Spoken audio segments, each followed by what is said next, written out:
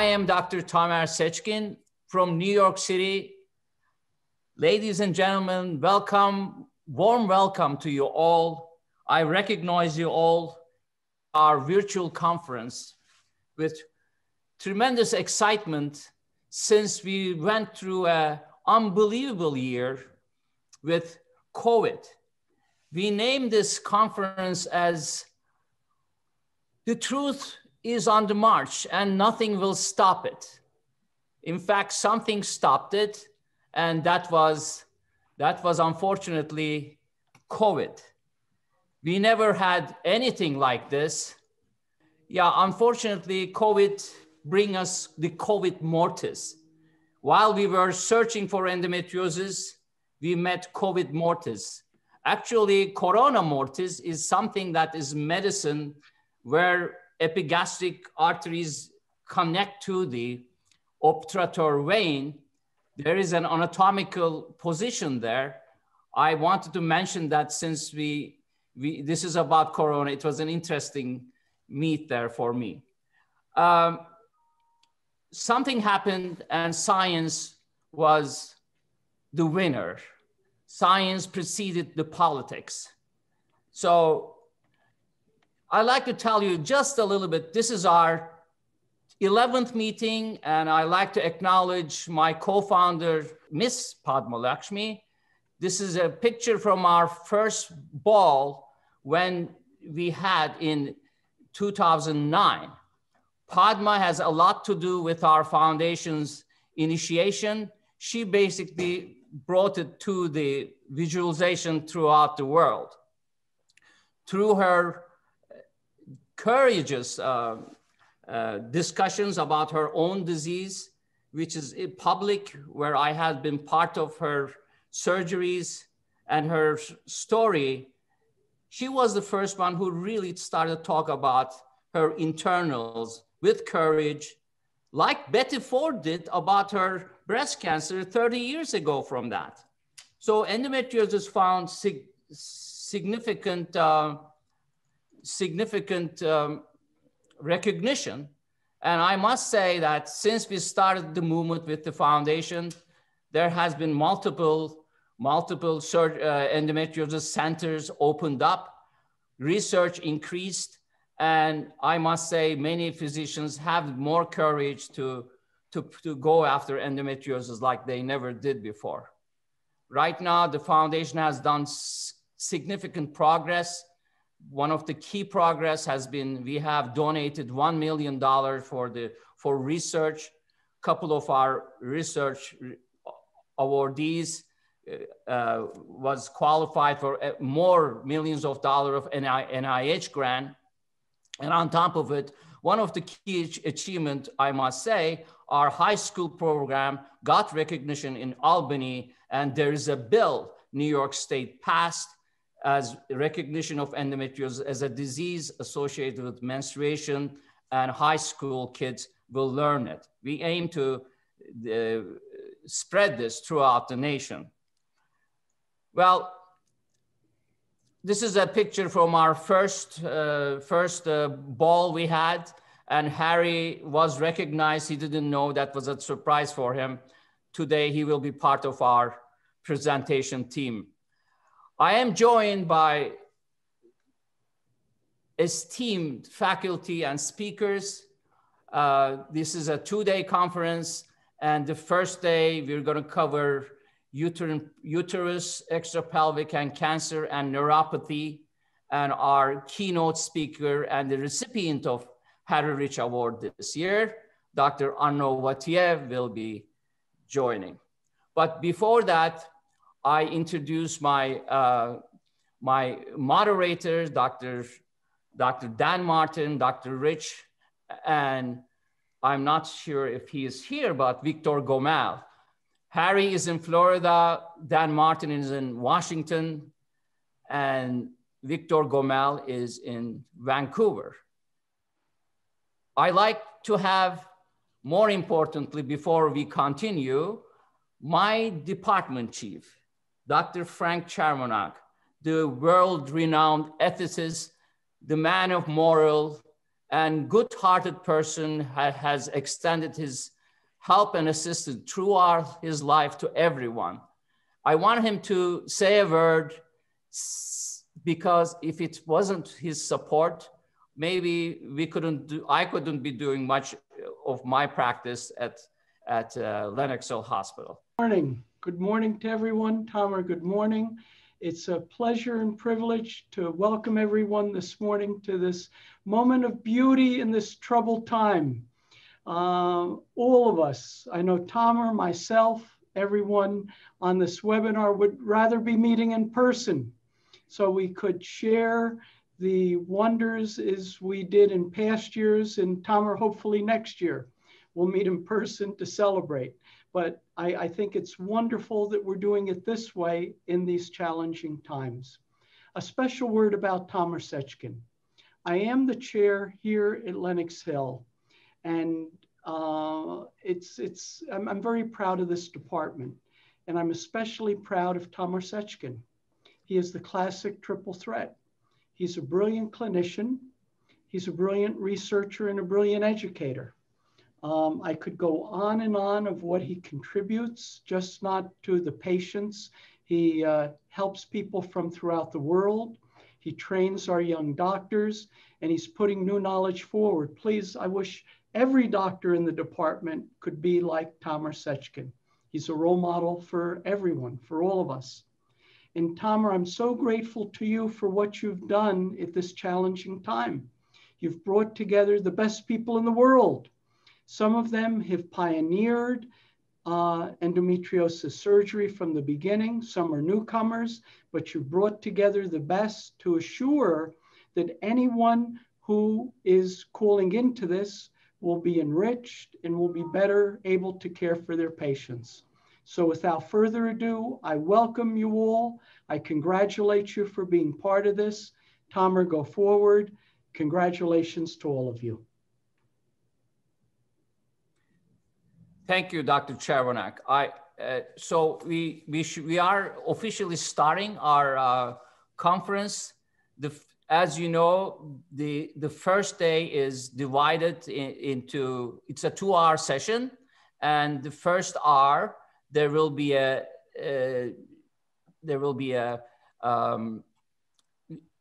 Dr. Philip Konix from Belgium will be starting with pathophysiology of endometriosis, and Eriko Zuppi, we're going to cover his talk with questions asked. Then there will be, again, Dr. Tolandia Nezat, and we have recorded presentation of Dr. Vatia and his award ceremony, and then we're going to go for peritoneum. We're going to do all these things, believe it or not, in the next 2 hours. So I like to introduce Dr. Harry Rich for his contribution to endometriosis. I don't think anyone who does laparoscopic surgery in the world who is not familiar with Dr. Rich. It's his first hysterectomy in 1988 or 89. I met him later, a couple years, maybe 5 years later in Hawaii. Then we became friends. But throughout that, I can tell you, Harry Rich has been the power of spreading the word, endometriosis and laparoscopic surgery, especially in the world. And many young doctors, including myself, has met these giants, Dr. Ray Gary, Bruja, Kurt Sam, and Frank Lofer years ago. And here we are in Belgium. This is 25 years ago. Arnaud Vautier is sitting right across me. That's the first time I met him. He was Bruja's student. How much everybody respected Bruja with laser. I am hearing more and more from Dan Martin. But Harry was an incredible man that really traveled around the world. I learned stitching from him that nobody else ever did like that. Nobody put that curved needle inside. And he was incredibly meticulous with hemostasis. And these were still the most important aspect of laparoscopic surgery. I also would like to recognize, if he's not joining us right now, Dr. Victor Gomel. He is also one of the giants. He'll be one of the panelists later. Microsurgical techniques that he introduced in concept and practice has been the key of laparoscopic surgery that really prevents adhesions and directs precision in the best way we remove this disease. So without further introduction, I like Harry start talking about his piece, which was in my life, I saw it all. I reviewed the video, fantastic. Unfortunately, due to time constraint, we cannot present, but I want him to talk about why he presented the pieces. He has shown his abscess case and very difficult bowel case that he started. Actually, Harry is the first one that I know that used the stapler in bowel late 1995. Harry, please join us right now. Thank you. Thank you. Here I am. You are on. I'm on? Yes. Thank you. Anyway, I want to thank you. It's unbelievable that we've gone 2 years without seeing many of you because of this pandemic, which is terrible and continues terrible. I haven't gotten a vaccination yet, but I hope many of you have started on the vaccination for this condition. But anyway, the title of this whole day is about reoperative endometriosis. So in the videos that I presented, the first one was what happens if you do have a late complication, namely perforation of the rectum, which happened in this case, I think it was day 8 after surgery, after what I call skinning of the bowel. First of all, let me say that from the early days, I was excising endometriosis and especially endometriomas, thinking that was the key. And later on, I discovered that wasn't the right solution, that cul-de-sac was more like it. And just separating the rectum from the vagina helped in many of these cases. But some of these cases recurred, and we went back in these cases and excised the nodule, usually on the back of the cervix or the back of the vagina. And it wasn't until around 88 or 89 that we started being aggressive toward the rectum. But really, endometriosis to me is a rectovaginal disease. I mean, that's where it lies. So between the uterosacral ligaments, first you start with the uterosacral ligaments, and then what's between. So that's where the disease lies. And the rectum is there, believe it or not. We're gynecologists, we're taught not to go near the rectum, but I think the time is present where we have to be better trained.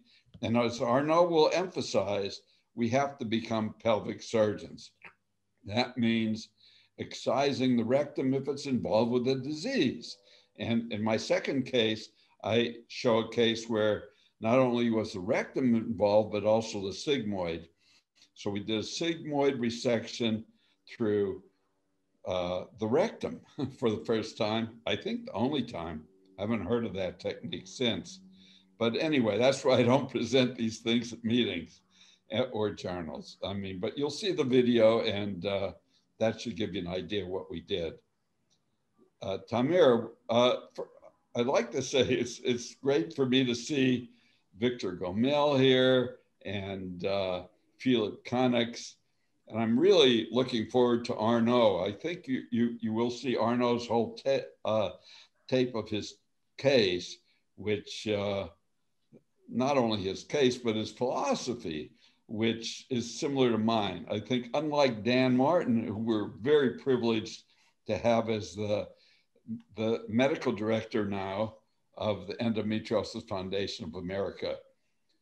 So really we have, besides this great organization that Tamir started, now we have a medical director who's respected worldwide. So we'll talk about this stuff, but for me, I'm more like Arnaud, what he talks about: find the disease, see the disease, excise the disease.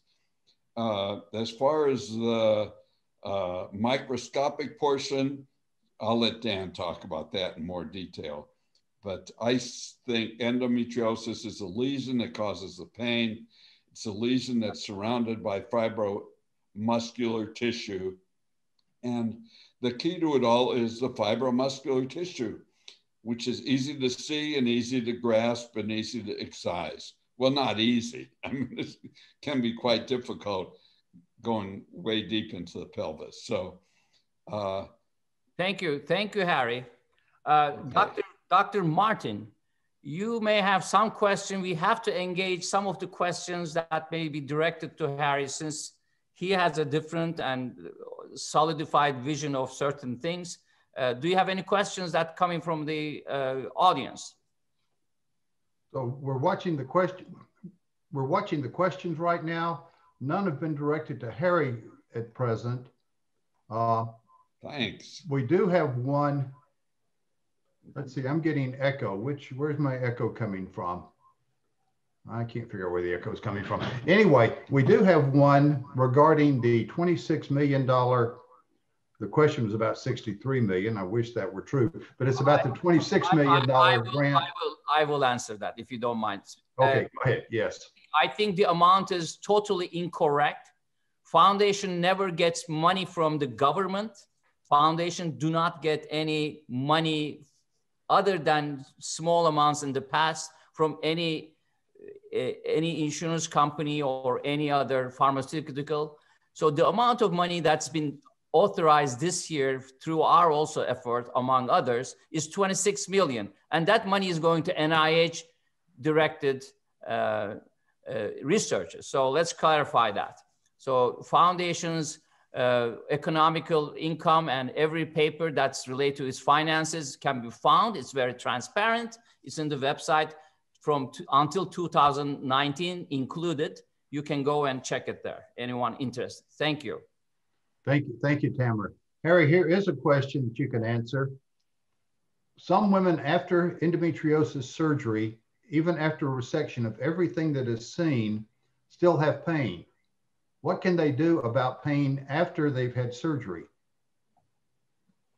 I have very little experience in that situation. Most of the time, if I could find the endometriosis with an exam, and I emphasize a good rectovaginal exam, you could usually find where the patient hurts. And that's the area that you concentrate on during your surgery. And if that area is excised, in most cases, the pain will be relieved. If it isn't, again, I'd send her to a pain specialist, I guess. But I'm an endometriosis, I was an endometriosis excision specialist, not a pain specialist. Thank you, Harry. Thank you. I think for time-related issues, we need to move on. And I'm going to move on to Dr. Philip Konix, who has a beautiful video in our website and in our server. It's about the pathophysiology of endometriosis and adenomyosis for clinicians. Dr. Konix says there is a need for a valid contemporary understanding of endometriosis, since the standard as endometrium, like glands and stroma outside the uterus, is old, about 100 years old, a century. So he thinks it is very outdated and it does not validate all the clinical presentation.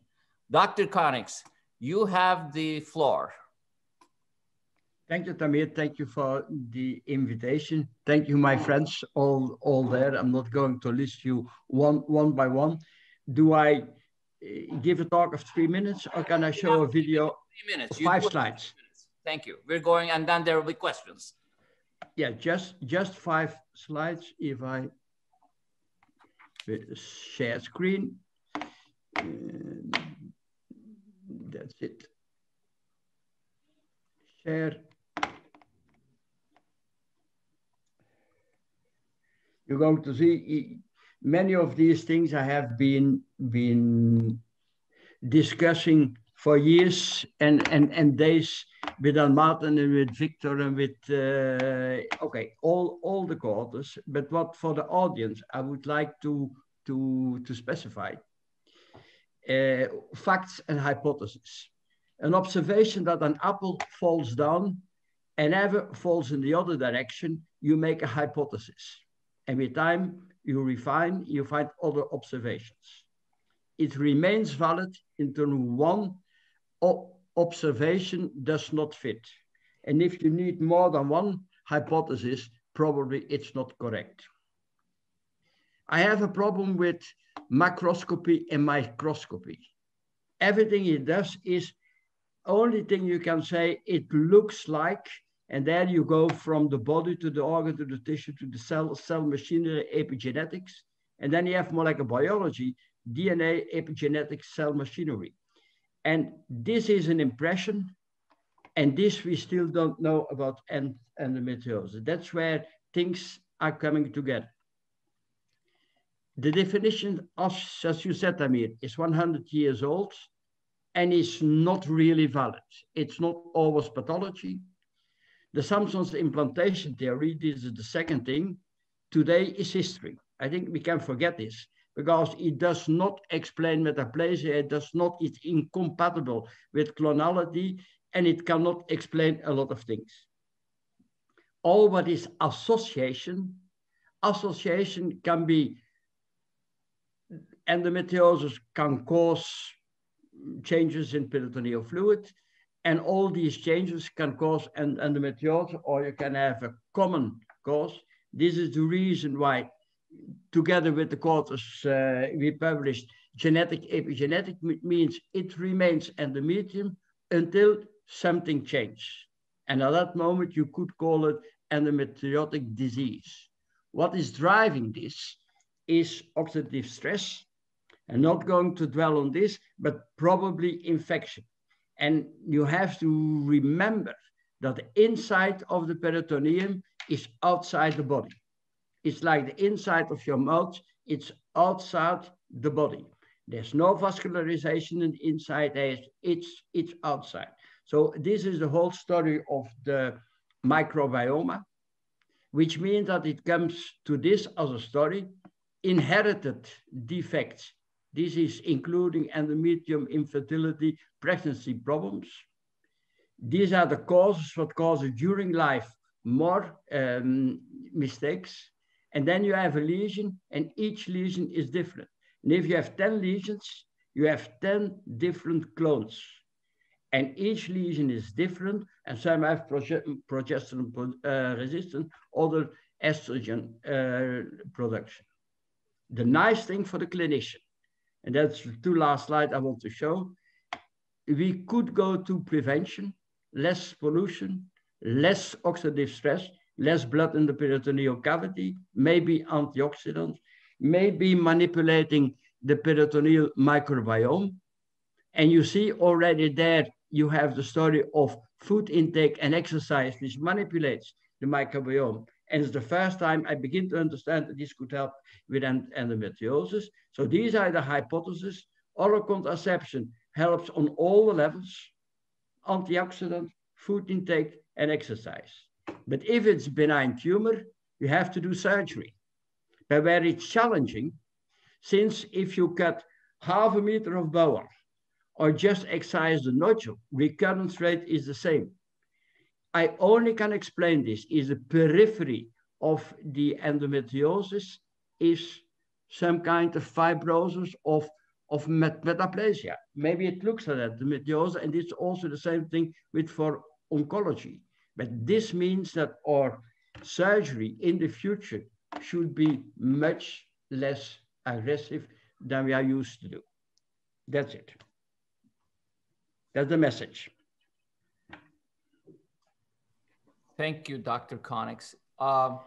Dr. Martin, is there any questions pending or in your file for Dr. Konix related to this talk?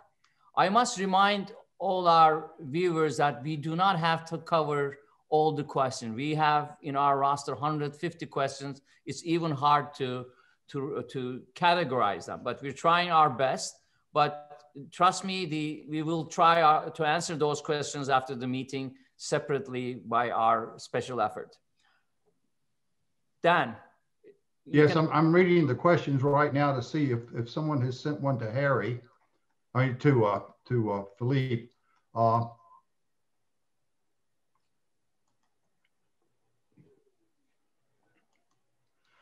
Okay, Philippe, I don't find one specific for you, but here's one that crosses over into both endometriosis and adenomyosis that may be a reasonable question.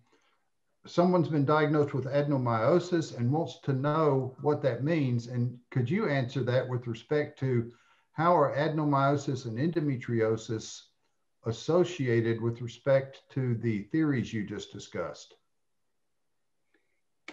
Women are born with some kind of genetic epigenetic defects.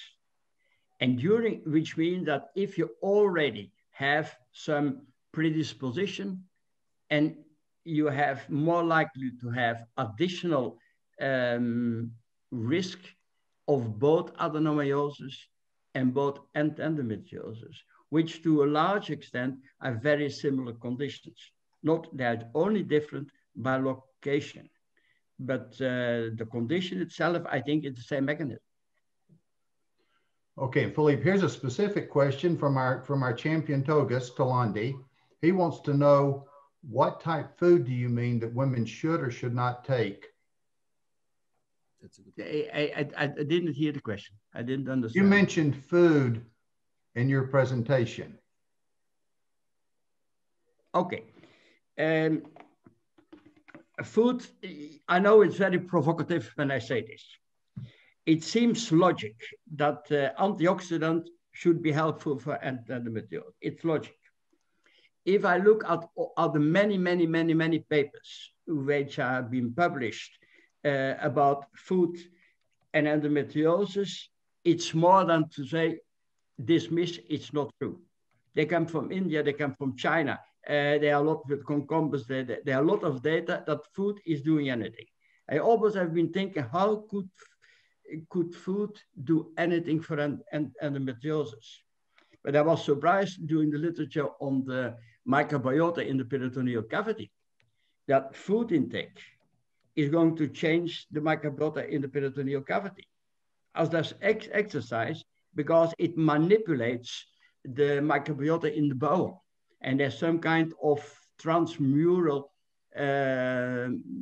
progression of the bacteria, the microbiota, is going to go transmural and affect the peritoneal cavity. So the nice thing about this is that the day we understand it comes together, and I think it becomes logic to look closely at food and to do nice randomized trials for this in order to know what helps, what does not help. I must say, I'm starting to be interested in the Indian Chinese literature exactly for this. Thank you. Thank you. It's time, maybe. Okay. There's a question. I think I'm going to direct this question to Dr. Gomel. Someone last name Marks is asking you, what are the ways of minimizing adhesions and scar tissue following a second surgery? She's not mentioning about the first surgery. Apparently, she's going maybe for second. She's afraid it may come back again. Dr. Gomel, this is your field. First of all, I would like to say a few things about you. You know, you are a phenomenon. And I have always said that the way you have taken, first of all, endometriosis as a sole specialty, the way you have created a foundation and you are talking in millions of dollars, I mean, this is a fabulous achievement. I thank you, I congratulate you, and I am very proud that you invite me here. I am honored. So, coming to the adhesions. what you have to do in the first surgery, it's exactly the same as the second surgery. You have to use exactly the same principles. And for me to tell you all the principles will take a lecture. But I can give you, if you want, places to look at. Fertility, sterility, from laparoscopy to laparotomy to IVF.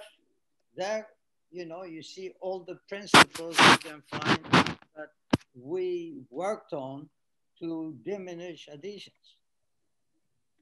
And the first thing are very gentle surgery.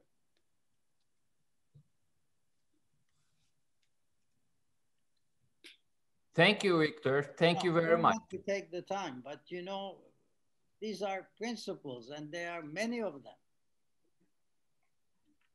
Dr. Rich, do you have anything to add or say about the adhesions after surgery? Well, there's all kinds of things that people discuss about adhesions. And my thing was always to use Ringer's lactate. My solution to pollution was solution. So I would leave 2,000 cc's Ringer's lactate in the peritoneal cavity at the end of every case. And I believe that that has a hydroflotation effect, and that it markedly reduces the amount of adhesions that one will get after surgery. Harry, there is one question popping out. You can talk about it for hours on this, but this is a good one and well positioned by Amy Jane Melhush. I do not know where she's from, but interesting presentation, Dr. Rich. I watched it. Would love to hear yours and the panel's views on pros and cons of robotic or not surgery when considering you're feeling the disease, another haptic feedback, versus being able to visualize microscopic disease with robots. Well, and also she asked, she continued, there's another question following this. What do you think about excision versus ablation? We know the answer, but you can say it. Go ahead. Well, I don't know that much about ablation other than, every now and again, you size the major lesions, and there's still a few areas of endometriosis that will ablate, especially when I was using the carbon dioxide laser. I think that, as far as the first question, what was that again, Tamir? The first question was about the role of robot, and what do you think about robotic surgery's place in endometriosis surgery, particularly because it's an issue of haptic feedback that really we rely on in endosurgery.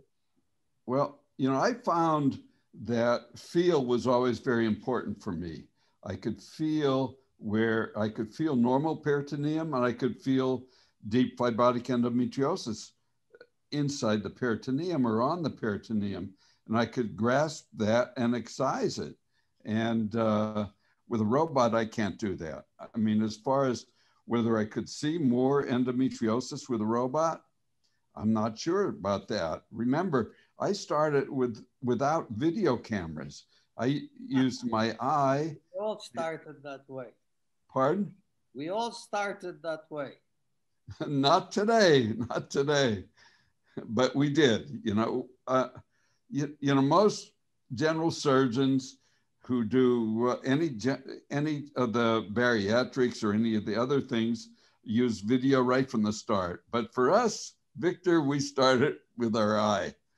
So we had to look with our eye, and then we came upon the beam splitter. I used the beam splitter, and I didn't trust the camera, even though everybody else in the OR saw on the screen what was going on. I didn't believe it. So I continued to use the beam splitter.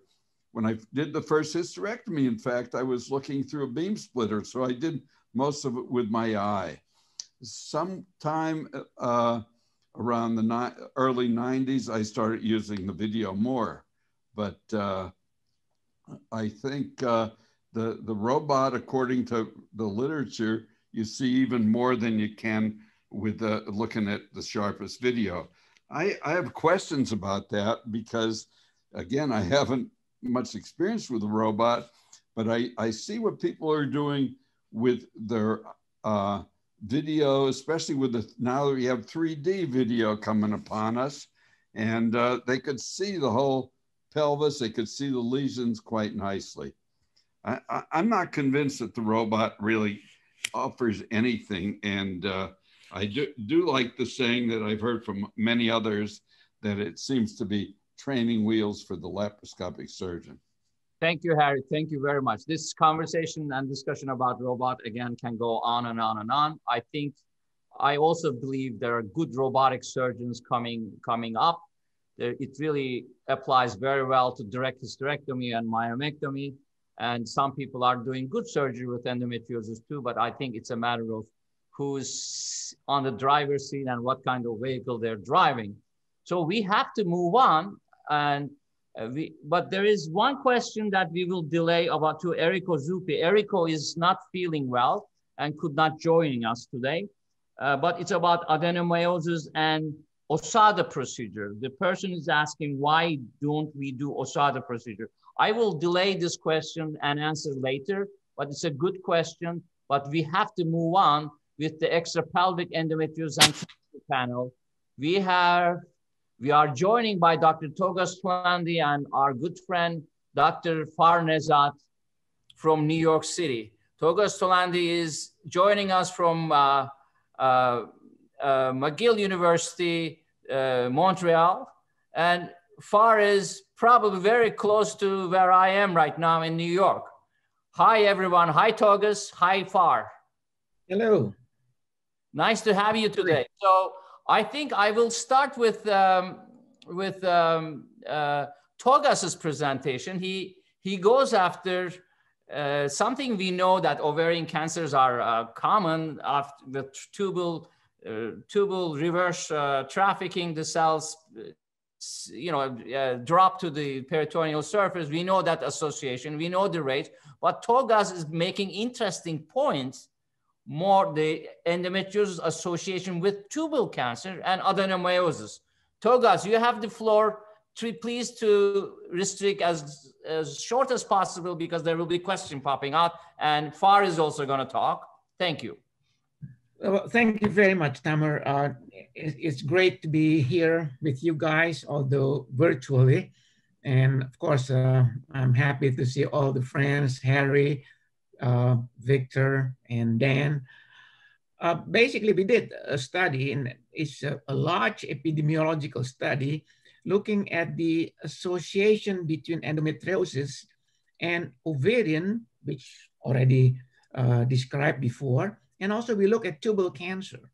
And we found that endometriosis is also associated with tubal cancer.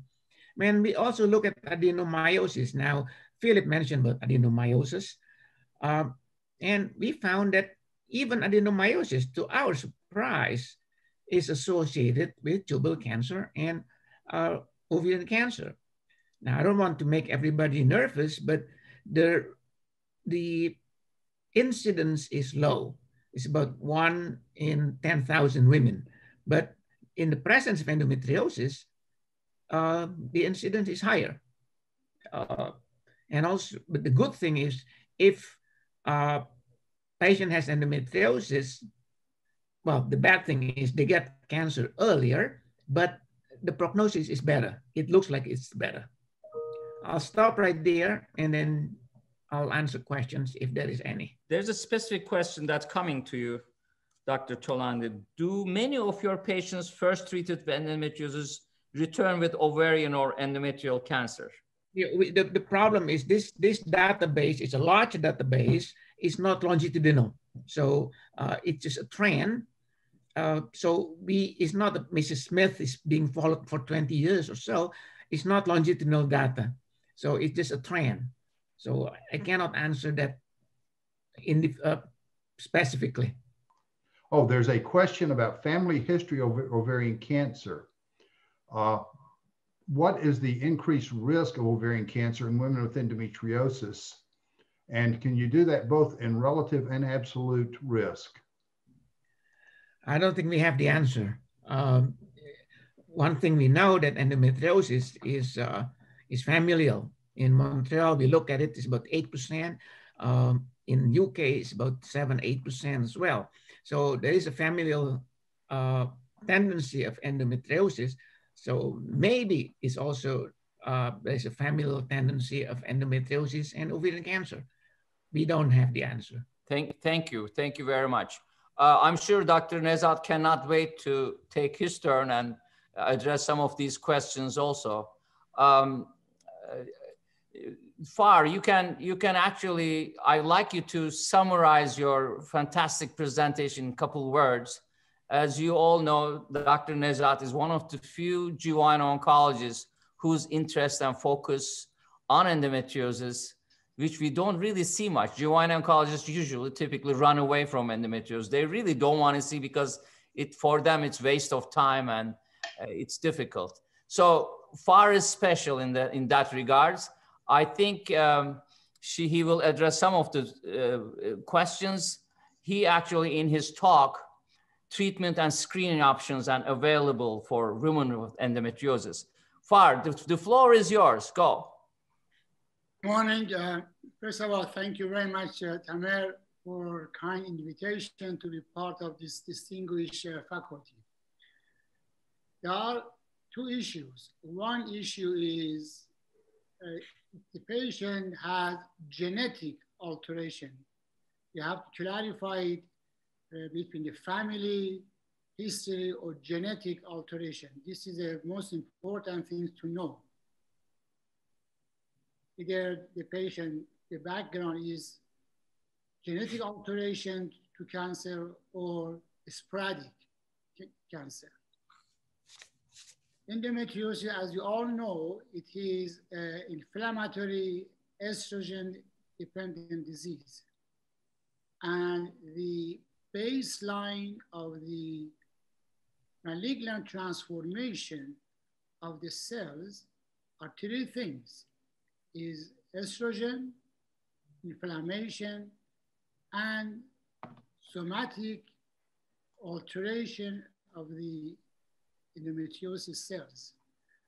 But it means that endometriosis cells already have some molecular alteration. So they are one step closer to become malignant. And if you add to it estrogen and also inflammation, which is the hallmark of endometriosis, make this lesion to have tendency to become malignant. So the same way that endometrium has potential to become malignant, and we have endometrioid adenocarcinoma, we have clear cell carcinoma, we have serous carcinoma, we have stromal adenocarcinoma, and triple MT, or malignant mixed mesodermal tumor of endometrium. The same way the endometriosis cells, either in the ovary or on the peritoneum, on the bowel, other areas could become malignant. That is a simple background. Now, if the patient does not have any germline genetic mutation, the incidence of malignant transformation, as Dr. Turandi mentioned, is low. It is maybe 1 to 2% higher than general population. In the same time, we have to realize that we have different type of histology of epithelial ovarian cancer. Majority of them are high-grade serous carcinoma. Then the next one is endometrioid, and then next one is clear cell and undifferentiated. High-grade serous carcinoma seems coming from fallopian tubes, from fimbriated end of fallopian tube. That is one of the biggest discoveries that we have made in recent years, that epithelial high gracious carcinoma, the origin majority of them is not ovary, it is fallopian tube. And that is the reason that we have not been able to find a good screening test like ultrasound or CA125 to find this cancer earlier. However, endometrioid and clear cell carcinoma coming from the ovaries, and those backgrounds seems to be, most of them are endometriosis. And it is very simple. You have endometriosis that already has, the cells have some molecular alteration. They have high level of the estrogen in the ovaries, or even endometrial implant itself has high degree of aromatase activity and produces a lot of estrogen. And of course, it has inflammation. These three together makes this lesion to become malignant. Now, we know that the patients that they have germline molecular alteration, the most common one is BRCA1, BRCA2, and other molecular alteration. We call them, the next group are Lynch syndrome, that there are 4 different protein abnormalities, and some other one, the rare one. Those ones, they have higher chance of the ovarian cancer, which are, most of them are high-grade serous carcinoma. For example, the BRCA1, which has the highest number of the potential to develop ovarian cancer, is about 35 to 40%.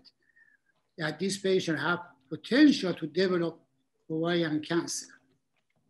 So if we are suspicious that this patient has 1 or 2 people in the family have ovarian cancer, these days we are doing germline blood test or saliva genetic testing. And if the patient has this alteration, she has to be consulted by a genetic counselor and be advised to have oophorectomy. For BRCA1, we advise them by age of 40, BRCA2, age of 45, to have oophorectomy, and hopefully by that time they have had their children.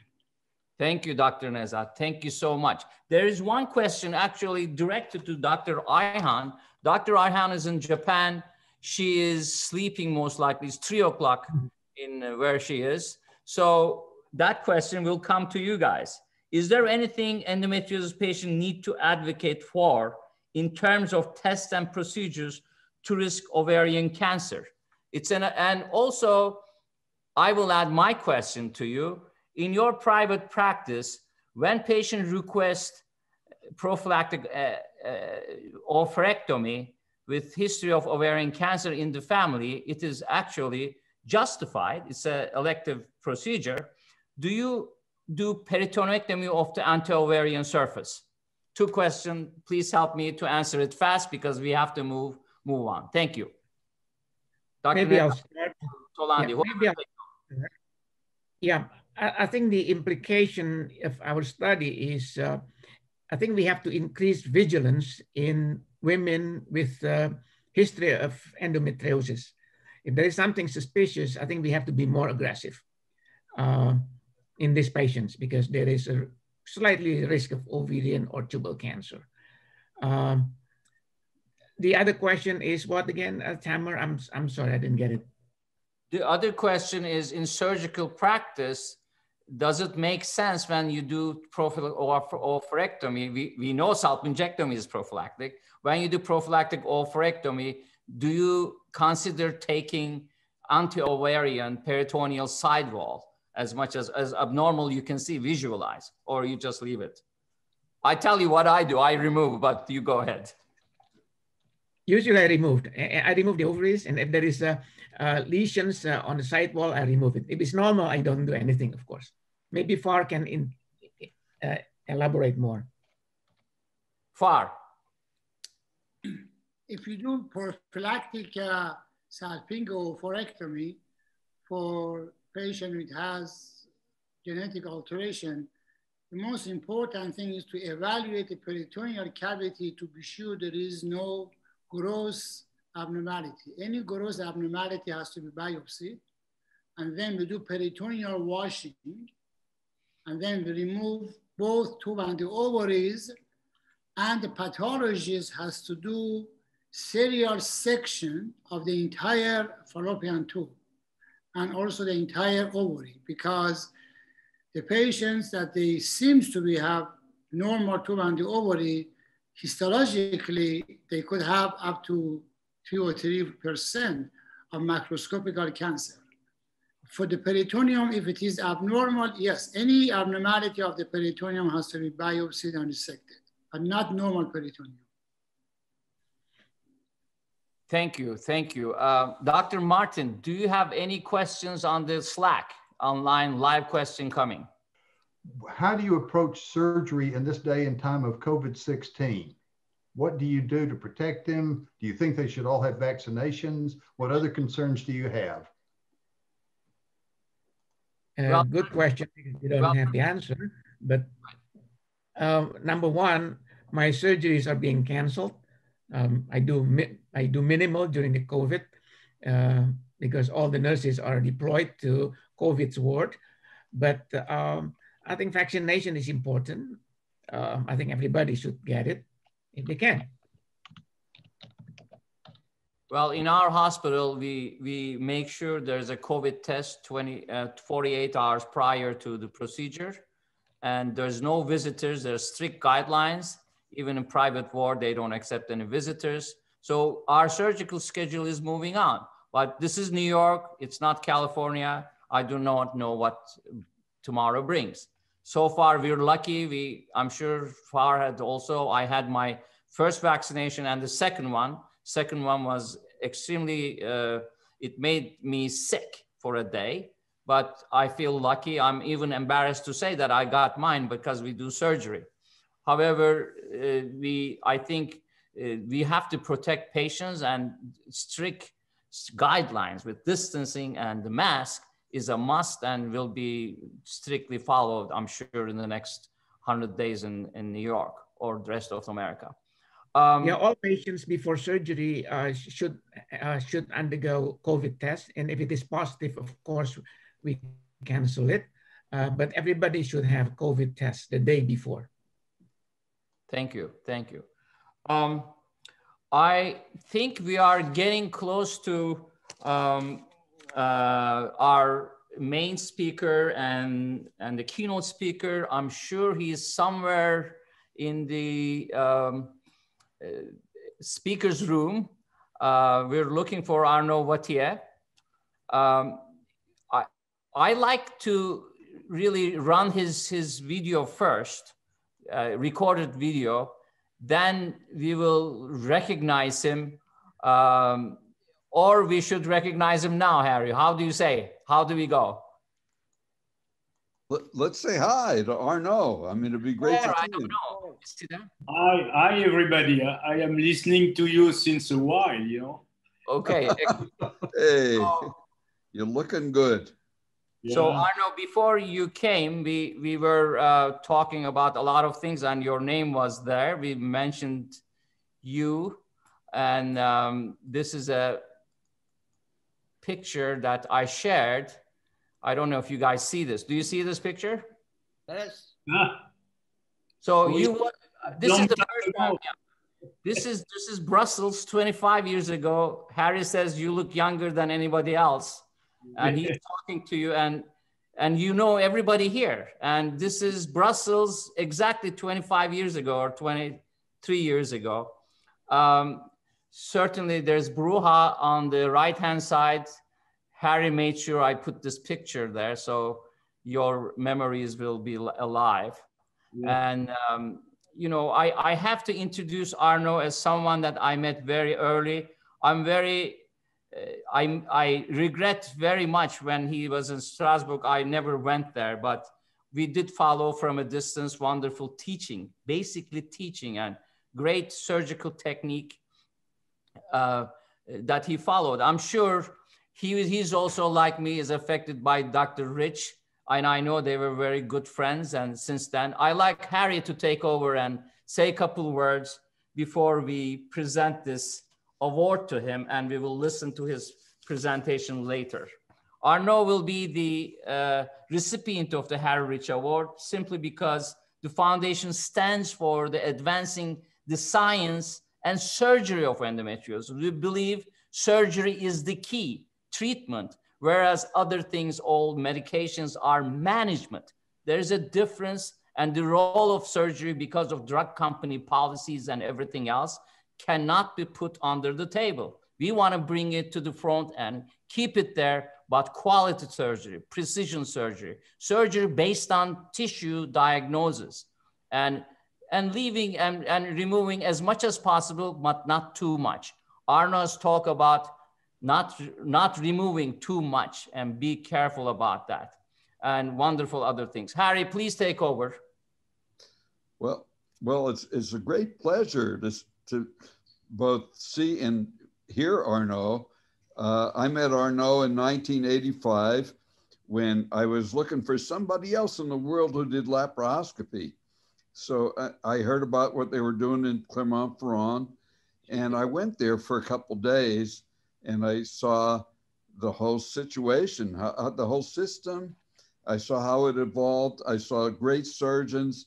I saw Arnaud move to Strasbourg and become the leader in the world of endometriosis surgery. And now I guess he's in a very famous place in Dubai with a new center. And it's a great pleasure to see him here. We have a lot of memories, and I don't want to discuss them too much, but I think we'd all be better served by Arnaud's talk. And I must say that I believe everything that he says. We go to your presentation. I like to read the Endometriosis Foundation of America Harry Rich Award for pioneering work in the science and treatment of endometriosis. Arnaud Wattier. I'm sorry, it reads March 14, 16, 2020. That's the way it is. I want to do overnight this to you to Dubai, but I was warned that there could be delay and you may not be in your hands. So this is it. I'm sure. Do you guys see this? Yeah. And it will be in Arnaud's hand this week. Thank you. So Arnaud, would you like to say a couple of things before we go for your presentation?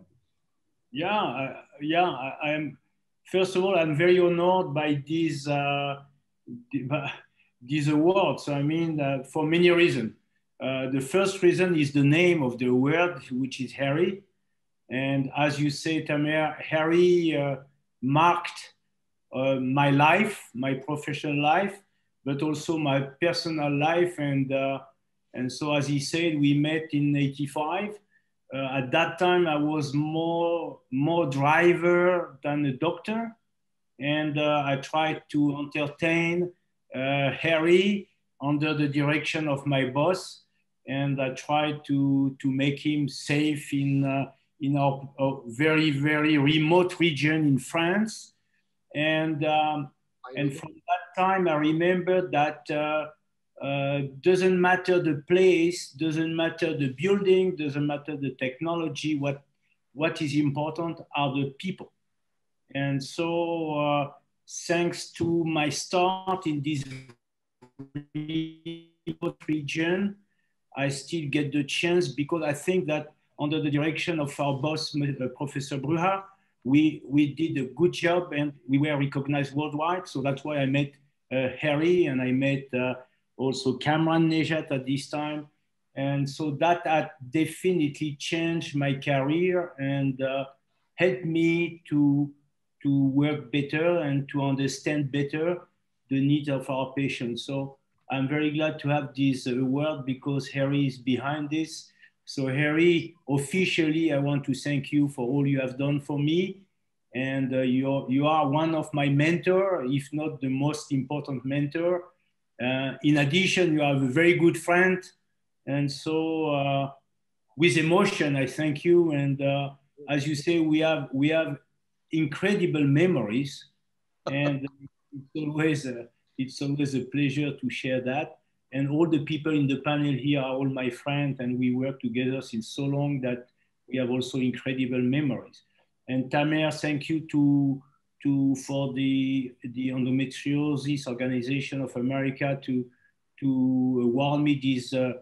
I'm not sure I'm the guy who should get it, but I'm glad to get it. And that's it. So as you said, and I was listening all your discussion, and I think that this is not a closed story. So we have a lot of things to discuss, which are a little bit, in my opinion, a little bit antinomic, you know. And if we speak about cancer and speaking about conservative surgery is a bit, you know, antinomic. So we have to really be sure about the message we want to deliver. But surely I know that those patients need help. And as you said, surgery is probably a part of the help, but should be done by profession. And this is the aim of my message. Thank you again.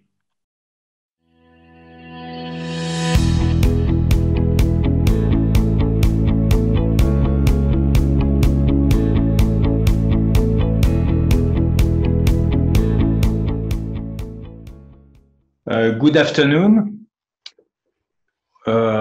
It is a real honor for me to be here and to share with you some of my experience, and finally, now that I come to a certain age, some result about the management of deep endometriosis. And this is an honor also to have been nominated for this prize that I will get today. So I will start my talk, which is excision without mutilation. It is possible. And you know, I have quite a large experience, so I have no disclosure to declare on this talk. And you know that I really feel that concerning endometriosis, the real progress would be to move from sick care to prevention. And this is all what we try to do with a better early diagnosis by imaging. And we have done a lot of progress on this. The markers that can detect the disease even earlier, and then from this early diagnostic to make an early management that will avoid the surgery. So I know that this is a little bit strange from a surgeon to promote the non-surgery, but you know, and we all know that what we see from the disease is like this picture, beautiful picture, the science part of the iceberg, and we can offer to our patient a lot. But the disease itself, it's obviously invading the quality of life of the patient, but also can play a role on the let's say the degradation of the well-being of the patient. So when you look at this, and I like this article to say that the damage may be due to the disease itself, but also to the surgery or to the surgeon. And so I mean that that's why it's very important to talk about the disease, the knowledge, the techniques, and also the training and the experience of the surgeon. So when we talk about treatment, we can balance, and I think from my knowledge, this is the only disease where a patient with the same symptoms can go to see a medical doctor, an IVF doctor or surgeon, and she will get 3 different answers and proposals to treat the same disease. So I think at some point that we have to look at what we do and try to be a little bit more focused on the patient. So medical treatment has some side effect, is always contraceptive, and probably just suppress the disease until the patient quit, and we have the problem of the compliance with the treatment from our patients. Surgically, we know this is aggressive, risk of complication, adhesion, etc. So what we know first is that endo and deep endo affect the quality of life of our patient, and there are a lot of data. I share a few, one with you, but we all have this experience that we have a patient that have tried a lot of things that come at the end to us.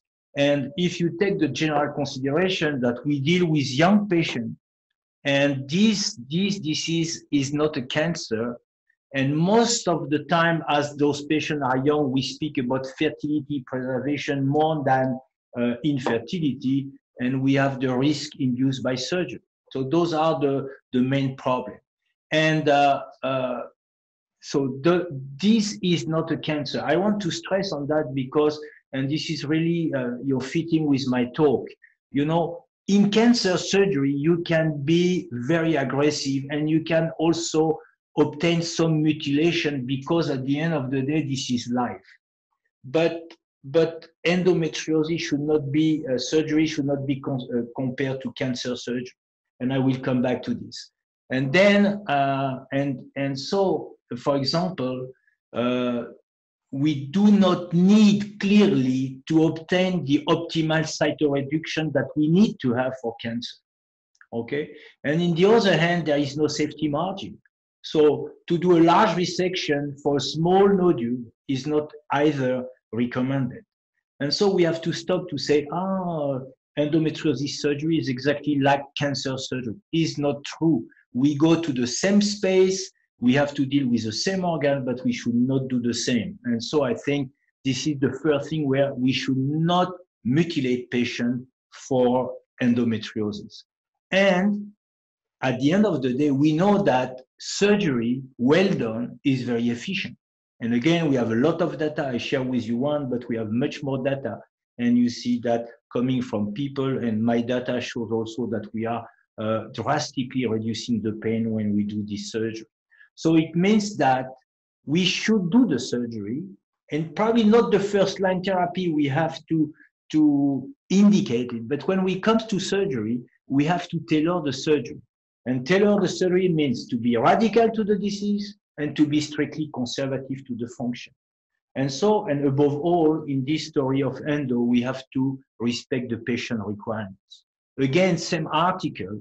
So if we want to respect the requirement of the patient, it's not enough to be on the right place at the right time, but you also have to be the right person.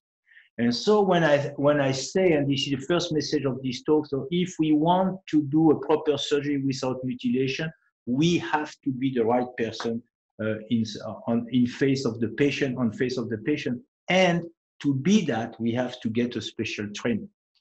And so we have many problems to answer. Should we operate or not? When we operate, if we do, how to operate if we do, how we preserve the fertility, and how we preserve the function. So the risk of operation is very well known, and it comes to the ovarian reserve. And you see here, for example, in this picture, the left ovary have been operated, the right not, and you see the difference. So we know that we are ovarian reserve predator, and we have to pay attention. We are also adhesion maker. And so adhesion provider, and adhesion are not good neither for the function or the fertility. And so if you operate, you risk to provide adhesion. Now, if you do not operate, or if you operate badly, you can come to full cul-de-sac occlusion, obliteration, etc. And so that can be due to the adhesion from the disease that we let going on, or it can be due to the adhesion provided by the surgeon. So this is also the risk. Now, if you do not operate, this is what can happen. And here, this is a very young patient, 27, and you see the two big tubes, masses on the side, right and left, are not the bowel, they are the ureters. And so this patient, we have to do an extensive surgery, bilateral reimplantation, and we just save only one kidney. So that means that we have to make decision. And when you come to young patient, you know, we have always to say that probably we should not be too aggressive early, but also if we are not, we have this famous centralization of the pain, and the pain is not in the head, it's in the brain, as we know. And so we probably have to reconsider the risk of chronicization of the pain before we say, no, we don't touch. And so again, benign disease, young patient, fertility preservation. And for fertility preservation, we have a lot of art techniques and ovocyte pickup and frozen embryo, frozen ovarian tissue, probably in vitro maturation of immature follicle that come. And so, but also we can discuss partial surgery or better, in my opinion, economical surgery. And this is the point. My point is we have very challenging disease. My point is that it affects many organs. So I mean that is not only the problem of the gynecologist, is the problem of the colorectal surgeon, is the problem of the urologist. And I prefer myself to combine all those competencies in one, like we do for oncology in gynecology. But you can also work in multidisciplinary setting, but it means that you have to discuss and the patient should see all surgeons that have to understand. So you have to deal with ovary, vagina, uterosacral ligament, but you have to deal with ureter, vessel, bowel, and nerve. And so we have the challenge. And the challenge is major postoperative complication. And I don't speak about fistula, bleeding, hematoma. I speak about bladder, bowel, and sexual dysfunction post-op or de novo adhesion that impair fertility. And so I think that we should not mutilate our patient. And when it comes to mutilation, it's because we produce or we induce some dysfunction that will make that even if the patient is better in pain, if she cannot empty her bladder, this is a problem.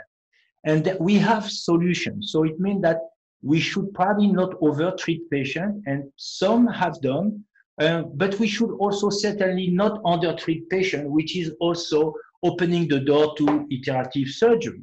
And so that's why I say we have to be radical but economical. And you know that the period is very favorable to a lot of small phrases like this. That's why I promote do make less being more, and I will give you 2 examples. And I think the way to non-mutilate our patient is to do the job, but making less damage by knowing better, and at the end we do more for the patient. And so I give you 2 examples. I will give you the nerve, and I will give you the bowel. I cannot do more because the time I have is too short. But if you remember that the nerve sparing concept have been developed in the early 50s and late 50s by Japanese laparotomists for preserving nerve in cancer and preserving them in early cancer, where, you know, taking out some tissue for staging was important, leaving inside the nerve intact. And so, unfortunately, and we have seen recently that a lot of surgeons start to dissect the nerve for endometriosis and develop concepts like nerve-sparing surgery for endometriosis. So we have a problem here because what happened, we have seen a lot of useless dissection of nerve from the superior hypogastric plexus to the inferior hypogastric plexus, with the result that we damage the nerve. Or if you look this beautiful slide coming from the work of Vincent Hanaf, you see that when the nerve is involved by the disease, is intrinsically involved by the disease. And so when you see this picture, you understand immediately that this nerve is not dissected. And so what I want to show you also is this beautiful normal anatomic nerve. So two reflections. Don't touch this nerve, because you see the beautiful vascularization, the beautiful freedom of this nerve, you know, being free under the peritoneum. So this nerve, every single surgeon can dissect it. When it comes to endo, it becomes impossible. So either you have 2 choices. Either you cut the nerve, and so you should answer to the question, what happens if I cut to this patient? Or you can let some disease behind, and this is not a cancer. And so, I mean that we have a lot of data on nerve dissection, and we know that this is very deleterious. So you mean that we have a decreased flow for a value of 74 grams when you stretch. Imagine the force we apply with our instrument on this nerve to when we dissect in the nerve. So to conclude with the nerve, there is no no more nerve sparing surgery, that there is ureter sparing hysterectomy. So I mean that if the nerves are involved, we cannot dissect them, and we have to discuss if it works to remove and to be fully aggressive to this patient, or if we can let some disease behind.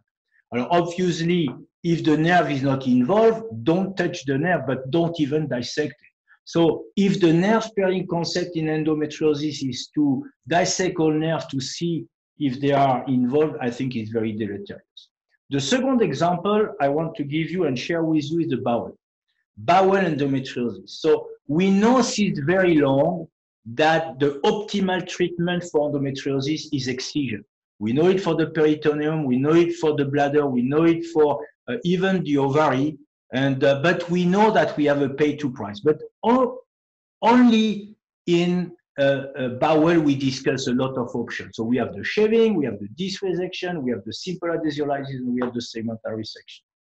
And people are challenging. So most of the people say shaving is enough, and this is probably true in some occasion, but we have to understand why.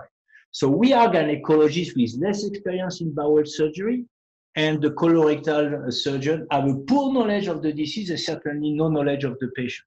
So we have this problem, and so we should solve it. So either we make like in oncology, tumor board where everyone knows about the disease and knows about the surgery and knows about the patient desire, or we make transversal competences to solve the problem.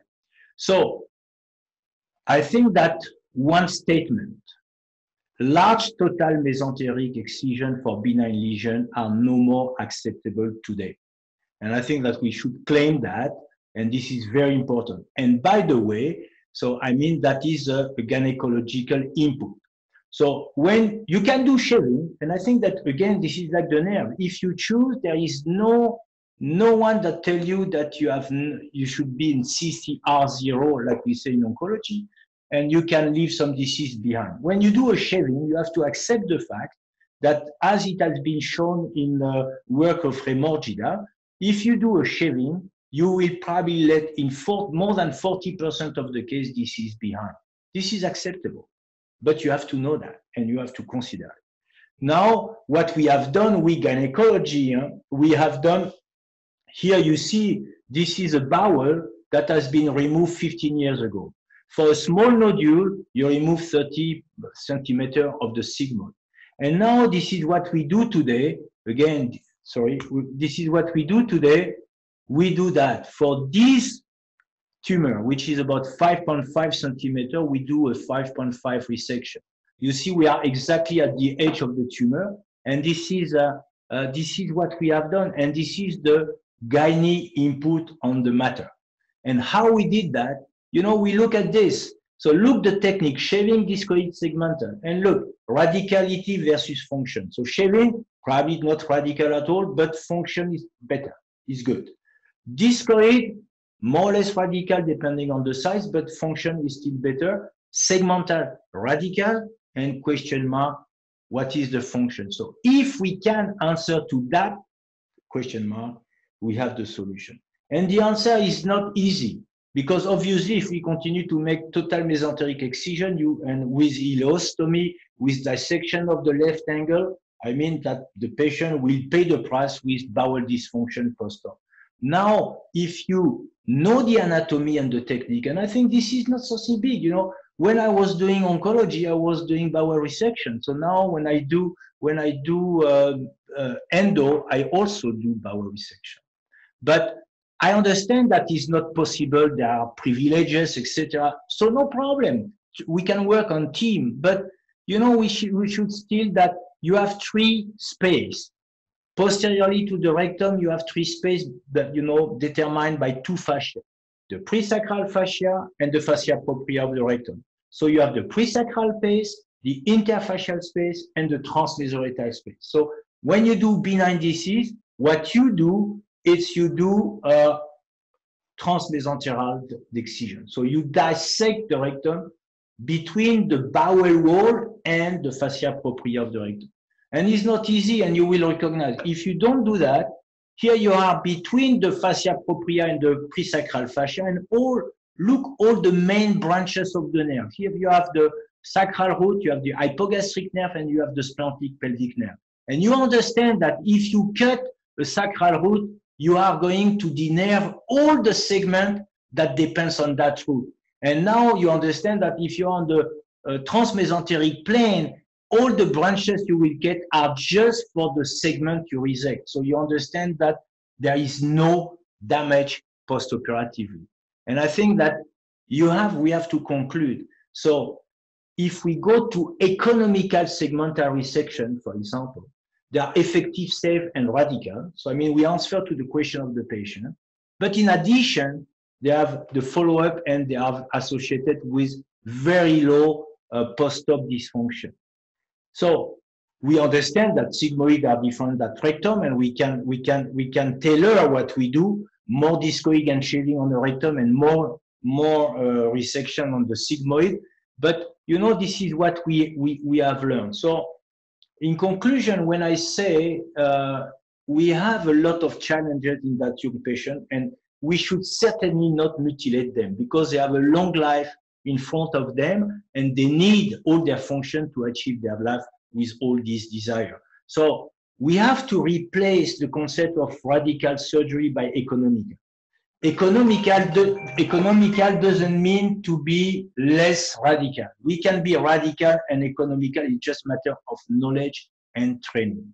And then we have to develop this economical radicalism by this better knowledge of the disease, the patient requirement, and the anatomy. And then we have to revisit the concept of nerve sparing, because I think that it has been a deviation of the goals. So I mean that everyone now start to dissect the nerve for no reason, and I show you that the dissection is deleterious. And so we have really to try to focus on patient objective, and that's why endometriosis is very interesting, because as this is not a cancer, we should not behave like oncologists. And when I treat an ovarian cancer, I know that if I let 1 millimeter of the disease, I will impair the life expectancy. And so I will not, but not in endo. In endo, if you have a patient with endometriosis and no symptom, you do not treat. And I think this is what we don't want to have patients without endo. We want to have patients without symptoms of the endometriosis, and this is where. So we have really to develop this new subspecialty, pelvic surgeon, endometriosis surgeon. I think that we have to address better the problem of our patient. And this is a slide that I love because, you know, I defend surgeons since very, very long. And I think that to be a surgeon, you have to get a lot of those quality in which I think creativity, curiosity, imagination, courage. I think courage, and especially for endometriosis, has to be really high. And you see that ability is just a small part. So don't believe that you have to be abile. You have to be knowledgeable. And from knowledge, you have to understand. And then from understanding, you will go to intuition. And so I think that this is very important. And we have to use all these quality to turn them towards the patient problem and the patient objectives. And if we go there, I think we are going to treat our patient much better. So I think the concept to make less more is based on knowledge and training. And I think this is a very important concept that we have to develop. Alors, I know that surgeons have an ego, but sometimes we have probably to put something on our ego and to serve better the patient. So again, I thank you. I thank you for the honor. I thank you. I hope that I give you some flavor. We can discuss the ovary, we can discuss the bladder, we can discuss everything in the same way. I think we are here to serve patients, and I hope that this is what my message delivered to you. Thank you very much. Thank you, Dr. Varia. Thank you very much. It's a great presentation. Certainly, you are absolutely right.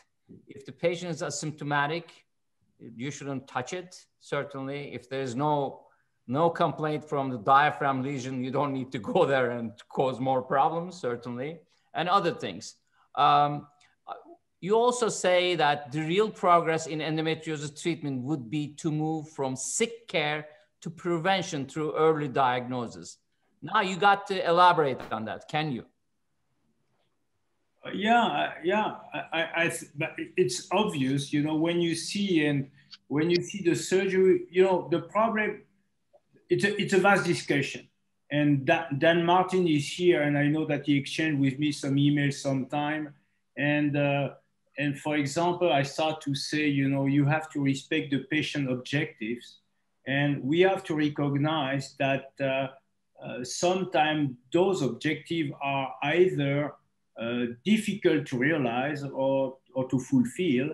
And I just refer to one patient I operated 3 days ago, so very recently.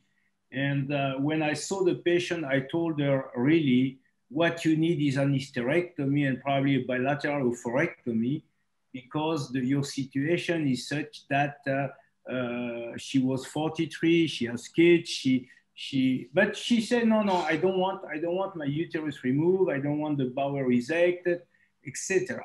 And so this is what Dan called probably the personal autonomy. And we have to respect the personal autonomy and understand that this is a philosophical discourse since the 17th and the 18th century. But in the other hand, this personal autonomy goes against the political autonomy that we are facing nowadays. And so I obviously respect the patient desire, knowing that this is not good for her. And so I think that what would be better to not come to this dilemma, which is impossible to solve. Because honestly, to do something that you don't believe efficient is difficult for a surgeon. And I really that we face sometimes this problem. And that's why I really think that to avoid this dilemma, which is not only philosophical, but human, I mean that we have to move a little bit ahead of this. And if we can obviously find a way to diagnose, and I know that, you know, in Europe, it's said that the time between the onset of the symptom and the diagnosis is 9 years.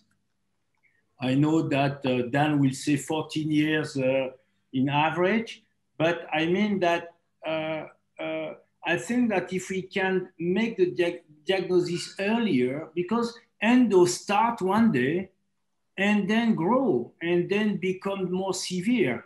And so some patients stop earlier in their severity, some patients go more severe. But I think that if we may have, probably this is more in the markers or in the genes, the genetics, on the risk factor, and we may have a way to contain the development of the disease, obviously this is better. So I think it's a very trivial thought. When you look, you know, I think that we can do a lot surgically.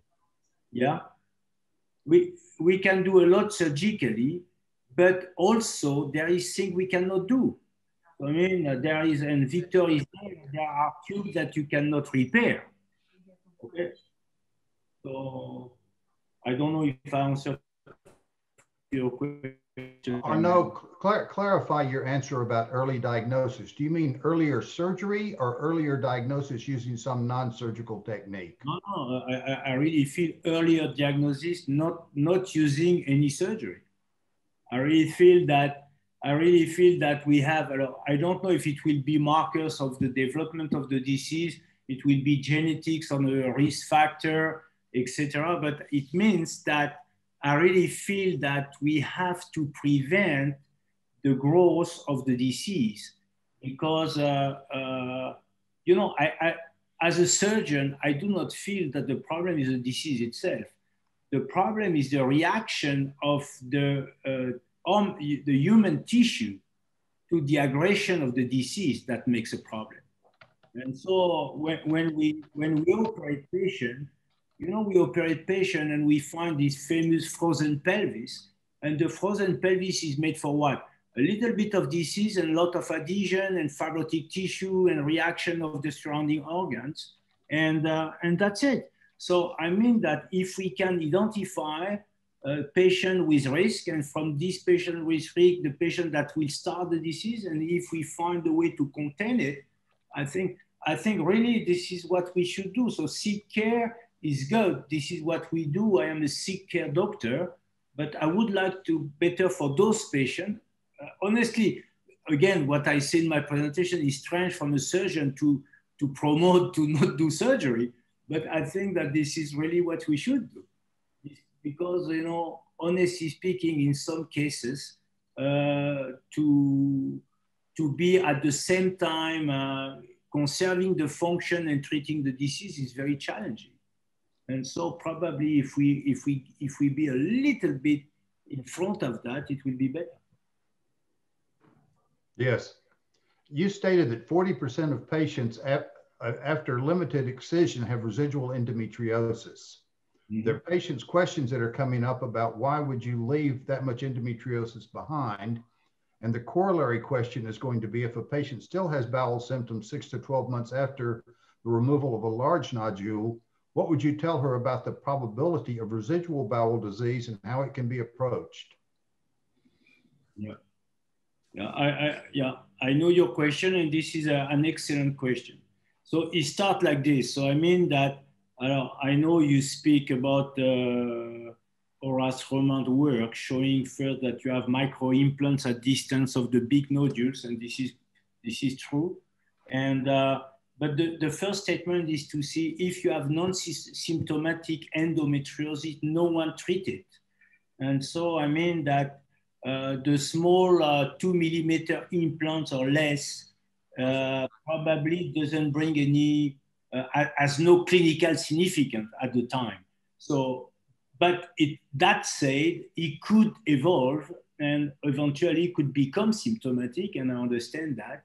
So I think that when you treat patients with endometriosis, whatever, bowel, bladder, ureter, whatever, I think we have to be prudent and to say, look, we cannot eradicate fully the disease, because for those reasons, we know that, first of all, if we want to remove all, probably we are going to affect your quality of life in terms of function. And two, that probably there are lesions that we cannot see, palpate, or whatever. And so we are not going to be able to remove everything. And there is a small risk of recurrence, of evolving, of remaining disease. And that I think this is just a matter of discussion.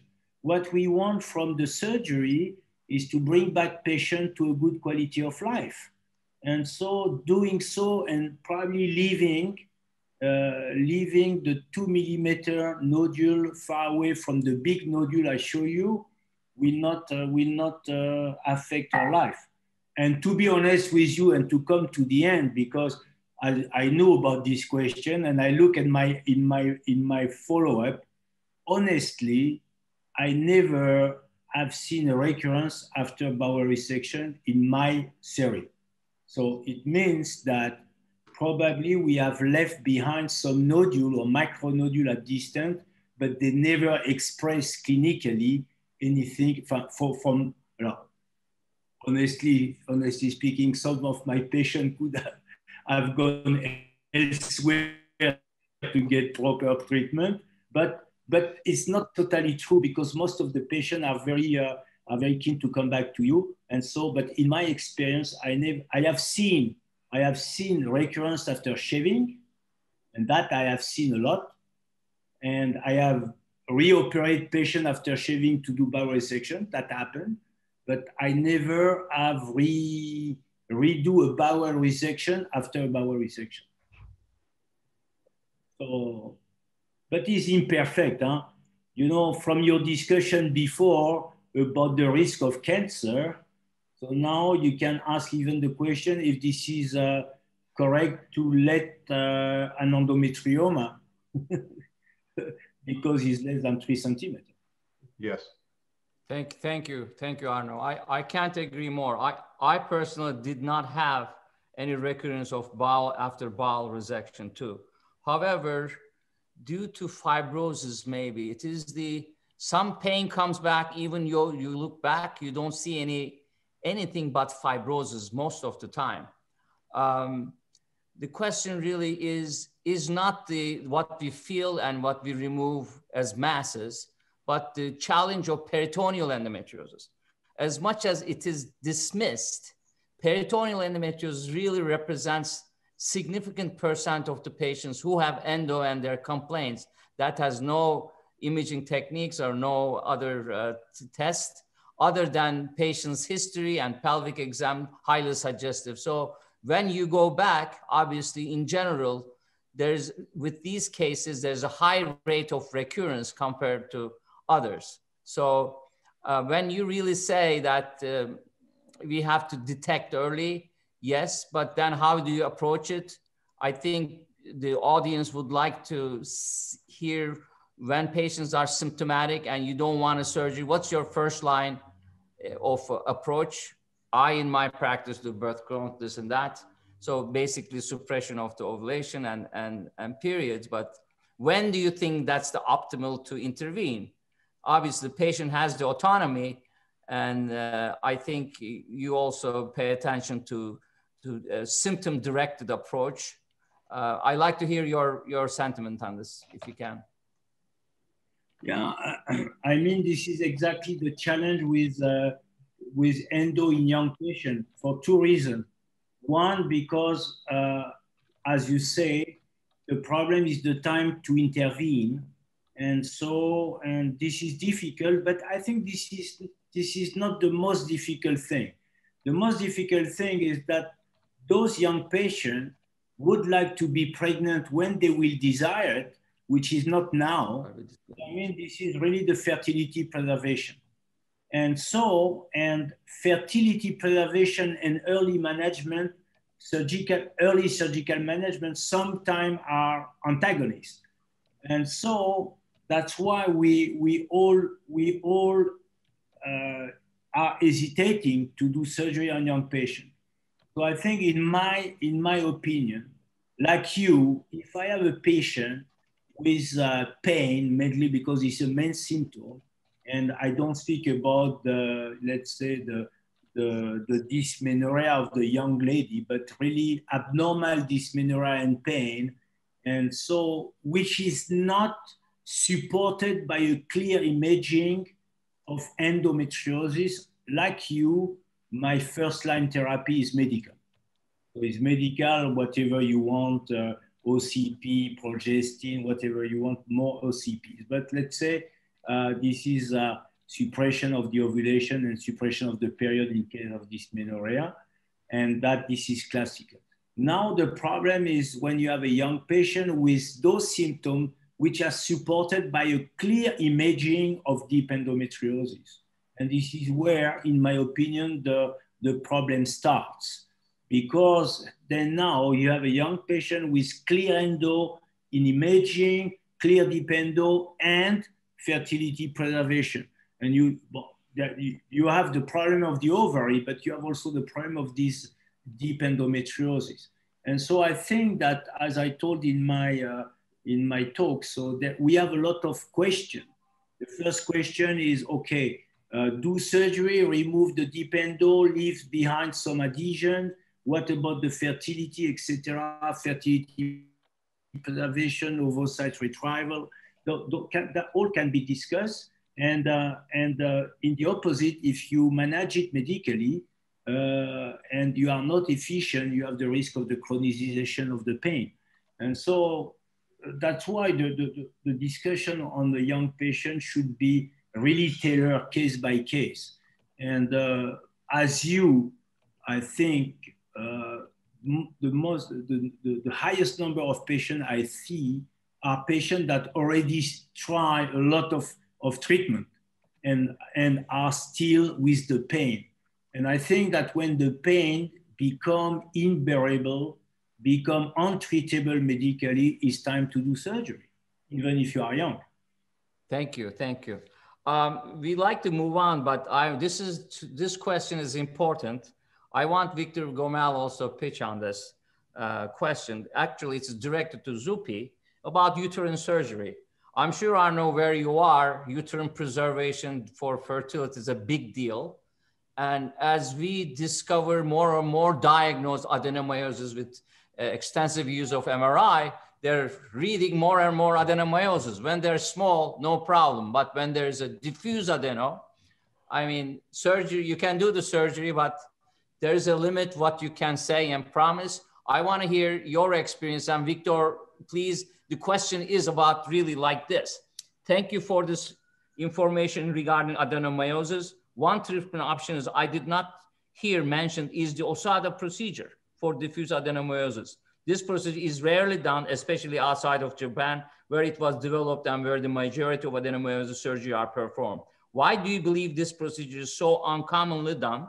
And why do you believe it is worthwhile for endometriosis and adenomyosis specialists to learn how to do this procedure in order to offer patients with diffuse adenomyosis more treatment option than conserve the uterus for pregnancy?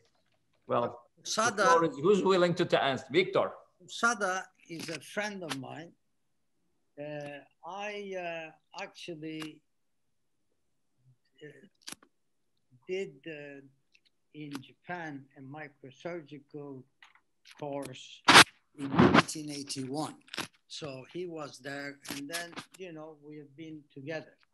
When he was doing the article to publish his technique, I couldn't understand the writing. So I was in Japan. I went to Japan, and he showed me several videos, and I understood why and how the procedure was being done, and I helped him actually with the article. So this procedure, he does, you know, he's a very good surgeon, first of all. And he also, because you see, microsurgery was not created to use small instruments. Microsurgery was to how to decrease adhesions. And I can tell you about that tomorrow, because today we don't have much time. So the OSADA procedure is done when there is extensive adenomyosis. So that, and to be able to keep the patients with some sort of good wall of the uterus and give them the possibility to have a pregnancy with that uterus. So it's not for smaller lesions or confined lesions. It's for extreme adenomyosis.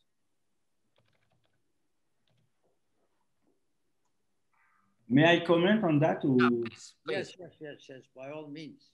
Yeah, Victor, I agree with you.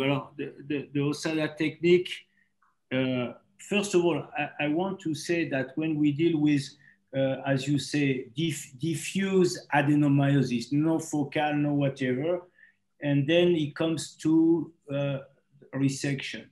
What we observe when we do the OSADA technique of the identic technique we have, that we have an excellent result on symptoms, pain and bleeding. And that is totally correct. And we have patients that are, at least for the few years after surgery, happy because they have a normal life. When it comes to pregnancy, I want to be a little bit more prudent because what we have observed is that one, the risk of rupture is much higher compared to myomectomy, and two, is much earlier compared to myomectomy in the pregnancy life. And so it's said that myomectomy, the highest peak of rupture is 32 weeks. In adenomyosis surgical treatment, it seems to be 25, 26 weeks. And so I want to say that we are lacking data, and on my knowledge, one of randomized trial on the OSADA technique has been stopped for bad result obstetrical reasons. And so yeah, even you're right. And actually, the number of pregnancies he had after in the publication, you can see that were very limited. I do not agree, Victor, because they publish 40% of pregnancy. So it's not limited. Limited going to term. Yeah, no, but I want to say that adenomyosis, the surgical treatment of adenomyosis is like endo, is very challenging. Basically, in one way, it's very, you want to do it. In my opinion, it's much more with extreme adenomyosis is much more challenging than even sometimes endometriosis, because you don't know what to do. You are shaving, taking tissue. No, but really, I want to say the literature is quite optimistic. I think we have to be a little bit prudent, and I would suggest that this kind of surgery is really followed very closely, because I'm not sure that the results are so good in terms of obstetrical outcome. No, I totally agree with you on that, because you are effectively destroying even the shape of the uterus. Yeah. You know, Okay. I mean, this is evident. But you know, we have today other means to use pregnancy in the places that it's permitted. You know, I have been very interested with the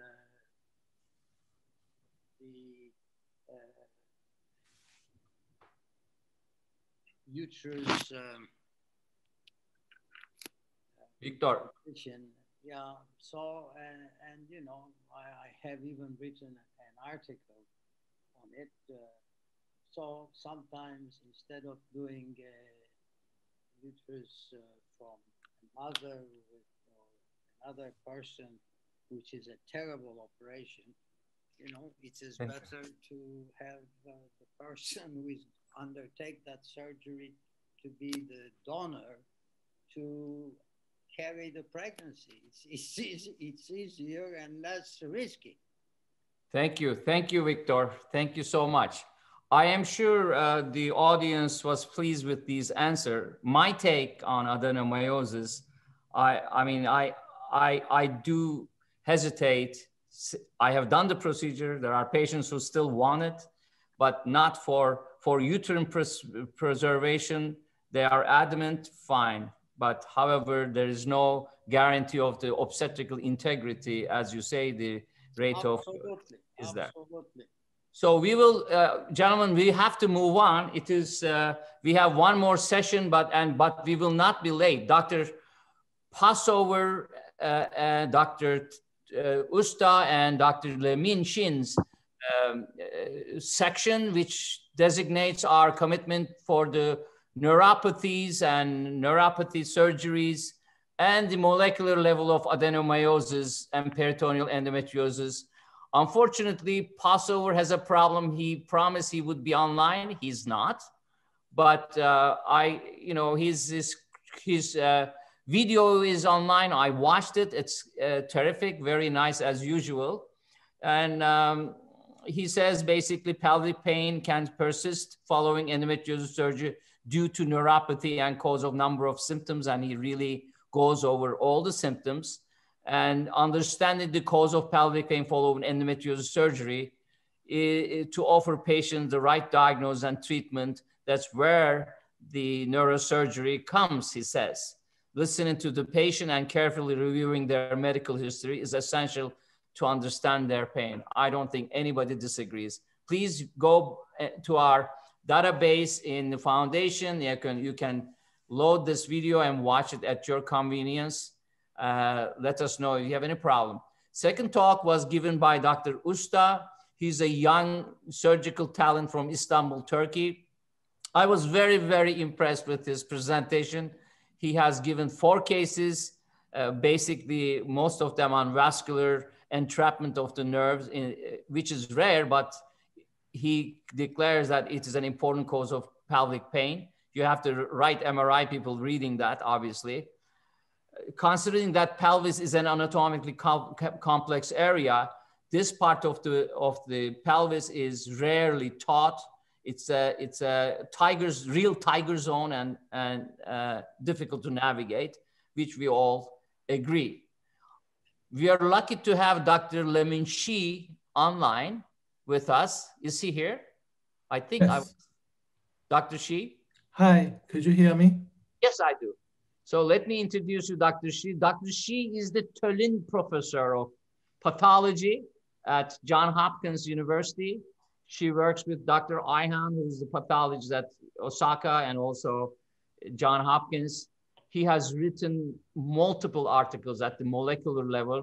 In fact, we have an article that was published in the New England Journal of Medicine with respect to malignant mutation in otherwise benign endometriosis lesion. This article was game changer and has been getting a lot of positive response still. Dr. Shi, would you just basically summarize what you did make your talk about? I know pathology of adenomyosis are unique on non-malignant GYN disease, but tell us more. How do you achieve this much of research, and then what is your route of interest? Where do you think things are going with these research? Monoclonality, when does monoclonality of the endometriosis changes, and what is the practical value for future? Maybe I asked too many questions, but that's all I want to ask. Thank you. Thank you very much. So it's a great pleasure to be online and to participate in this symposium. So basically, our laboratory and our research team at Johns Hopkins is very interested in where are these adenomyosis and endometriosis coming from in terms of their ancestors. So as you know, our laboratory is basically a molecular genetic laboratory in studying gynecologic cancer. So back to cover several years ago, we are really inspired by this endometriosis foundation and also many colleagues in the field. So we think one more deep question in endometriosis: how can we apply cancer research tools and in order to understand adenomyosis and endometriosis? So as a result, we collaborate with many colleagues in the field, and including Dr. Seshkins. And so we try to understand what's the mutation profiles in a genome-wide level, and how can this new research data help us to understand the origin. So as a result, we include several deep endometriosis, and nowadays we include adenomyosis and the peritoneal endometriosis alike. So we use a laser capture microdissection, which is a machine that we can isolate and enrich epithelial cells or the stromal cells from individual lesions. From there, very minute lesions, we can purify the DNA, and we can perform a mutation analysis to analyze 22,000 genes in human genomes. And at the same time, we can also profile epigenetics, their landscape in these lesions. So basically, briefly, epigenetic is the modification of the DNA. It's not inherited, it's not like a mutation, but it has a very powerful effect on gene expression and other biological functions. Okay, so based on the analysis of somatic mutation, and we try to infer the phylogeny, just like a family tree, and to see, to compare the ectopic endometrium and adenomyosis endometrium, and also peritoneal endometrium likewise. And we can show their relationship is really complicated. So in my talk, I try to deliberate that the detailed results, but the upshot is the adenomyosis and the endometriosis, the epithelial cells, basically they can be traced back to their ectopic endometrium. So that means that adenomyosis and the endometriosis are related to the ectopic counterparts from the same patients.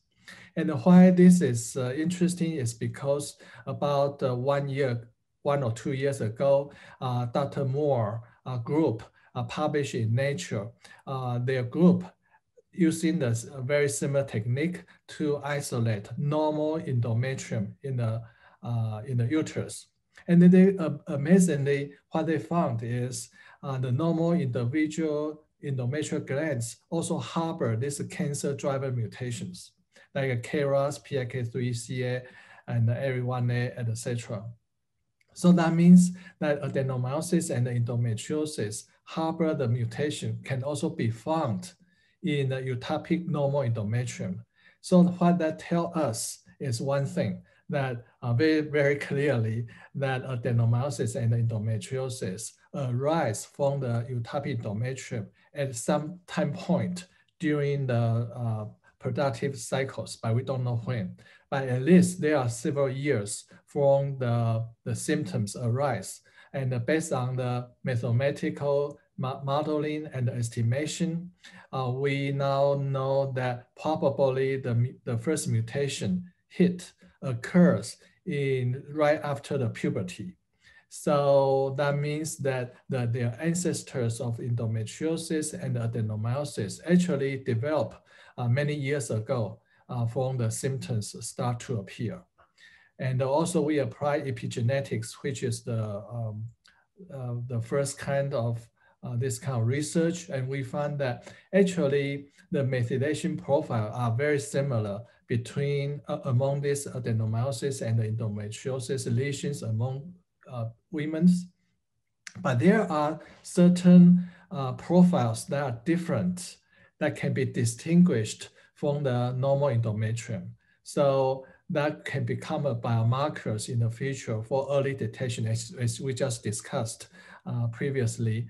So that's our lab is going to harness this new genetic and epigenetic biomarkers to develop something that we can use for the early detection, like using the blood or endocervical lavage, etc., in order to identify the biomarkers in the ectopic endometrium or in the circulating blood that we can have a risk prediction model for those women who have a higher risk to develop adenomyosis and endometriosis.